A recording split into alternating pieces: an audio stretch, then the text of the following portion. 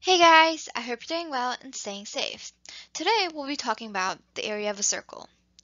Well, we'll not be talking about the area of a circle, which is pi r squared, but we're going to talk about why is the area of a circle pi r squared. So we have the circle here on the left, and we're going to divide it into these triangular sections. Now, just for your information, the more sections you add, the more precise the area would be, as these cutout sections would become less and it would make the area more precise. And this length is the radius, and we're going to denote it as r. And just as a reminder, the perimeter of a circle is 2 pi r.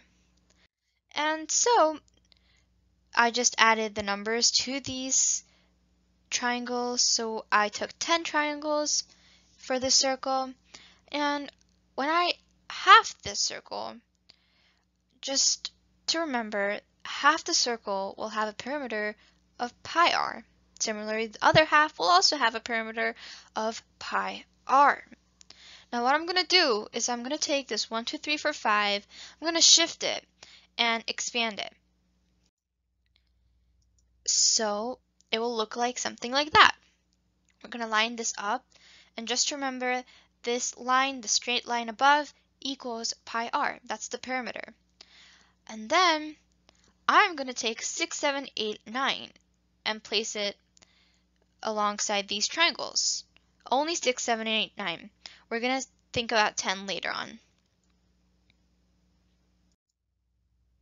As you can see, this length on the side is the radius, which is r, and the top length, as mentioned before, is pi r. Now, what happened to 10?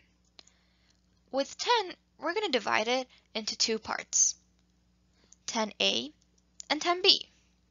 And what we're going to do is place them on both sides to form a rectangle. As you can see right now, it's a trapezoid, and we're going to create a rectangle. So 10a goes on the left there, 10b goes on the right, and you can see it creates a rectangle. So from this circle, we created a rectangle. And we can see that the length of a rectangle is pi r, and the width is r. And so the area of this rectangle made from the circle is pi r times r, which is pi r squared. And that's how we get the area of the circle. Thank you.